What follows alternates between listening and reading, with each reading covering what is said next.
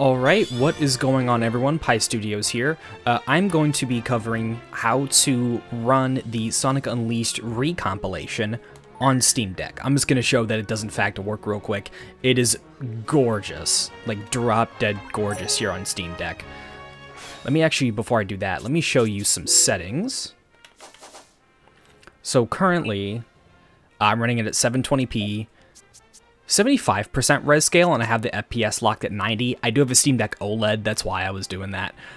If you're just on a normal LCD, for one, I would recommend 1280 by 800 just so it fills the deck screen, but capture card, so 720.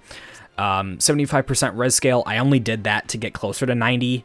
If you're on an LCD, just put it at 100% and it's perfectly fine. My settings, 50% brightness, that's just default. 2x MSAA, in my opinion, is enough for the 7-inch screen. There's no need to have any more because your performance will tank. Anti-aliasing for transparent objects I have off. It doesn't really matter, I don't think. And then shadow resolution I have set to 1024. It's going to be a little bit better than the original game, I believe. It actually looks the same. It doesn't really matter. And then this is entirely up to personal preference. I like bicubic just because it looks less jagged. Motion blur, I kept it original, and then I have the Xbox green tint off.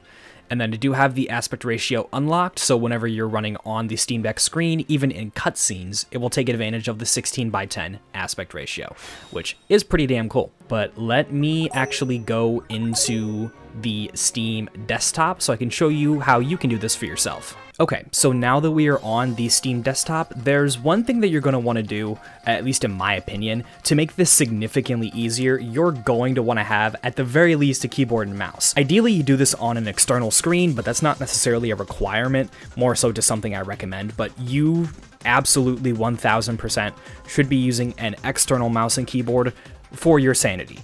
But if you're insane, you don't have to. Also, one thing I did forget to mention, you're going to want to obviously get the files onto the Steam Deck. You can technically put your stuff on a Google Drive from another computer, but what I would highly recommend is either a thumb drive, a USB-C thumb drive, or just putting your micro SD into your main PC, getting the files on there, and then from there putting it back into the Steam Deck, so from there you can download it in a relatively quick manner. But yeah, once you have everything that you need set up, mouse and keyboard, you're going to want to go to Chrome. Once we have Chrome opened up, you're just going to want to look up Unleashed Recomp. Just make sure you're going to GitHub. And make sure that you are downloading the game from nowhere besides this GitHub, because you have no idea what other people have done when you download it from an unofficial source. Make sure you're getting it from the GitHub. But once you're at the GitHub, you're going to want to download the Flatpak. Do not download the Windows version. It might work. It's not even worth trying because obviously there's a native version, so you should use the native. So use the Flatpak. Once that is downloaded, you're going to want to click this guy right here, open. It's going to more than likely open this up. So what you're going to do is click Arc, and then it's going to show you obviously what is inside the zip file. So you're just going to want to click on this here. And then this is going to open up the Discover store. All right, now that the Discover page is open, what you're going to want to do on this page, it's going to be at the top right. There's going to be a button that says Install. So you're going to want to click that. If it asks for a password, that is your password, like your root password that you set up whenever you went into Steam Desktop. Now, you may not necessarily have a password. If you don't have a password, I don't know what that will do. I don't know what that screen looks like. But if you have a password, just put it in and you're fine. It may ask for it multiple times and it may take a little bit to install. For me, it took like 10 minutes. For some people, it took a lot less, so I don't know what that was about. But once you have it installed, close out of this. Then you're going to want to look up Unleashed Recompiled. Now for me, obviously, because I have it set up, it's just going to actually open the game. But we do not want that. So I'm going to show you what it looks like on Windows. It is going to be the exact same in Linux. Okay, so once you have the installer open and set up, what you're going to want to do, obviously choose your language, click Next, and then it's just going to tell you that you need a 360 copy of the game. What I would personally recommend is if you're able to, if you have a 360, obviously just rip your disc, because you're a Sonic fan, you have the game. Just rip your disc.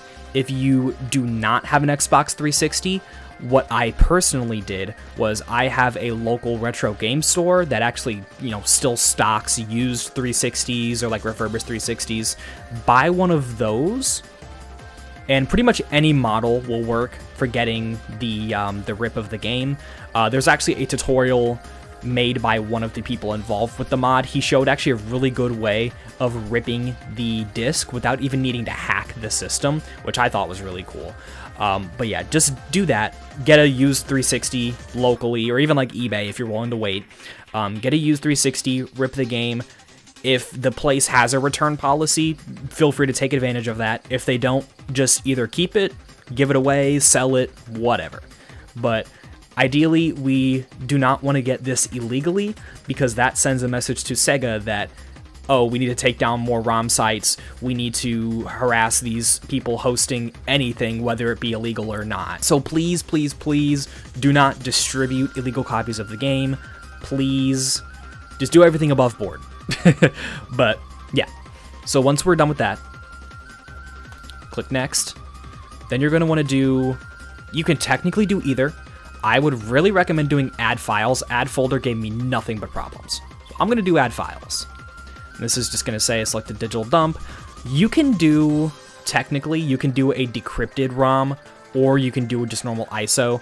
I actually don't know what I have on my computer at the immediate moment, so we will see what it ends up being. Okay, so let's just give it the ISO. That's fine. All right, so now we have the game in there. Now we need the update. So again, you're going to want to do add files. And then as far as the updates go, I believe you can still get that for free just from the Microsoft Store. Even though the servers are down, I think they're still allowing re-downloads. Pop in the update file, and then boom, you're good there. This part is where it gets a little tricky, a little interesting. You should get the DLC. You do not have to, but not only does it enable the best quality assets in the game, it also affects how stable the game is. There were reports of the game crashing without the DLC, and to fix it, you just needed the DLC. So, yeah, it doesn't, you technically don't need it, but you should still do it regardless. Let's give it the DLC files as well. Can I just do that? They're invalid. Okay, I wonder if I can just do add folder. See, I was having nothing but problems with this. Yeah, like, even though the folder has the DLC files in it, it says they're invalid, so I don't know. What? Oh, well, I'm stupid. They're compressed. No wonder they're not working. Okay, yeah, no, add folder's still broken. I could just be doing something wrong. I don't know. But yeah, it's going to be a bit of a tedious process. If add folder isn't working, you're just going to have to manually go into every folder, click one by one, and just add file. Once all the DLC is in, you're going to want to hit next. And then it is just going to tell you, hey, this is going to take up this amount of space on your computer. I have it on my C drive, which is why it's going to take almost the rest of my drive.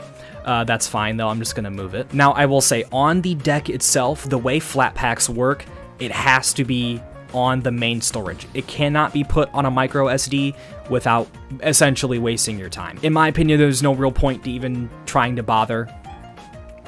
And thankfully, the install is actually pretty quick. And that's literally it as far as getting it going. From there, like I showed earlier, you just modify the settings to whatever you want. And that's really about it. I'm going to show some gameplay of the Steam Deck build real quick. Let me switch back to my capture card. Before I end the video off, there are a couple things that I do want to mention. Obviously, once you install the actual game files from your ISO or your decrypted ROM, you can delete all that stuff, and I'll actually do that right now. So I could use the storage. So yeah, I'm just going to delete the ISO off my Steam Deck because there is literally no reason to have it. I don't know what that is. I think that's just junk from macOS. And one more thing I do want to show you is that I actually have mods working. Now, it's not something that I did special or anything. Hedge Mod Manager 8 is currently in beta, and that beta build was literally updated yesterday when this port came out to support the port. So what you have to do to get that, just look up Hedge Mod Manager 8. Chrome, you don't need to update. Leave me alone. So you just look up Hedge Mod Manager. I think, if I'm not mistaken, it is the second. Okay, I'm just blind. On the Hedge Mod Manager page, if you scroll down, it says Linux Steam Deck, you're going to want to get Hedge Mod Manager 8. Because the older versions are running through Wine, and Wine is just kind of a mess for this, so just don't. Go to the releases page. There's going to be Hedge Mod Manager 8.0.0 Beta 1, literally came out yesterday. You're going to want to click that, and then click the flat pack here. And then once the flat pack is installed, it's going to be the same thing. Just click Open. Okay, once this page opens up here, click Discover. It's going to bring you back to that store that we were at earlier. It's going to be the same song and dance. Just click the install button up here. It may ask for your password. I don't remember. But yeah, once you do that, then it just installs. It's fairly no fuss, thankfully. So then you just want to type in here, Hedge Mod Manager. And if you have Hedge Mod Manager 7 installed, you can leave it. I'm personally just going to leave it because I have it set up for Frontiers and I don't want to mess with it. But I'm just going to leave that for the moment and then just open up 8. Now that we're up and running, thankfully the Hedge Mod Manager actually found where the Unleashed recomp was all on its own. It should do that for you too. If it doesn't, thankfully, it's not too hard to find, I don't think. But the treat that I was actually talking about specifically was that I have actually made a Steam Deck button mod. You may have noticed it earlier, but I actually have the Xbox 360 buttons replaced with buttons that are more reminiscent of the Steam Deck. Credit goes out to Starlight DX and Average Burger Boy. Both of them helped me get that running, and the assets are from a mod made by Starlight. I just slightly modified them. So yeah, no, it's not anything too crazy, but it does look pretty nice. Before we go back to GameScope though, what I'm going to show you is how to actually get the Unleashed recomp within GameScope itself. So what you're going to want to do is type in Unleashed, and then it's just going to pop up. Right click, and then you're going to want to do Add to Steam. I already have it, so I'm not going to click it, but once you hit Add to Steam, that is it. It just adds it to Steam.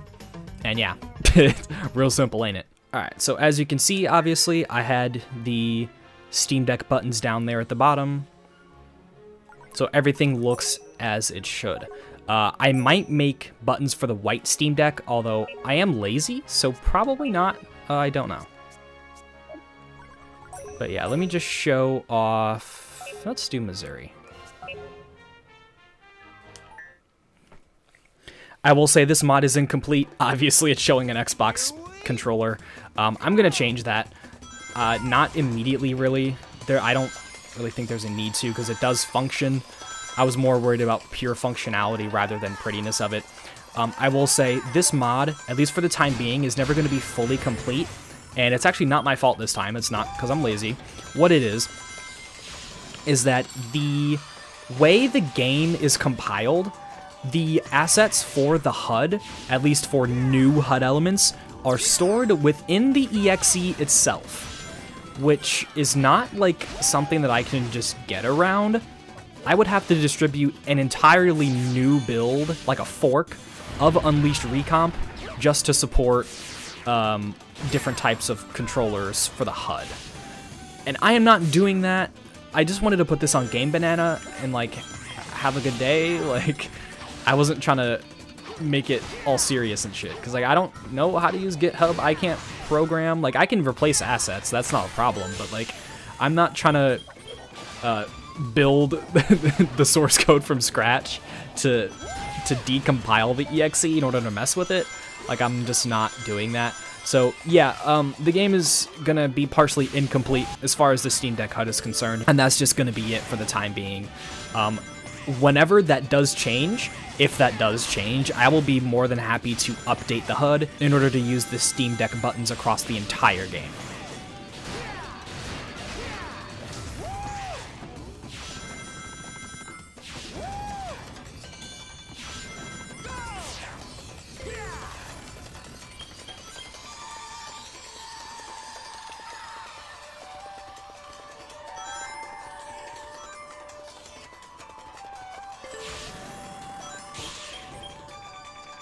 Ah, gorgeous. Now, obviously, it's a little confusing because I'm on a DualSense right now, but when you're actually on the deck, it is like, it's awesome.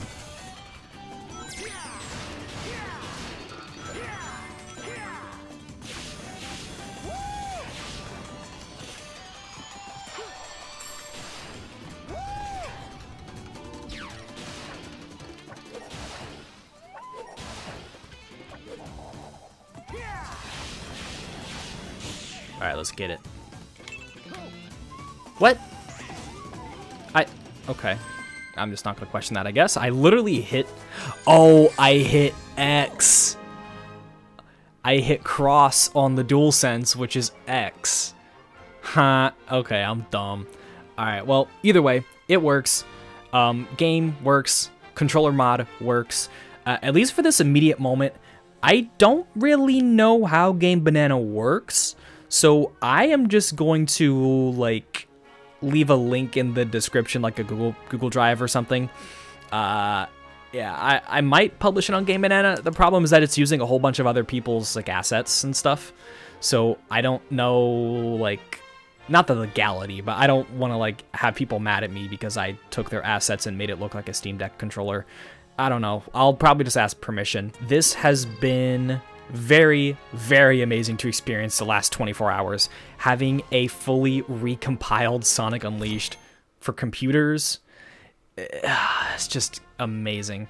Hats off to Dario, hats off to everybody else responsible for this. Specifically, the whole team is called Hedge Dev. You guys are absolutely amazing. Before I head out, I do want to mention my lone Patreon supporter, Azur Crystal. If you would like to join her, I will put the link to the Patreon in the description. But yeah, that is pretty much going to do it for me. I will see you guys in the next one. Peace.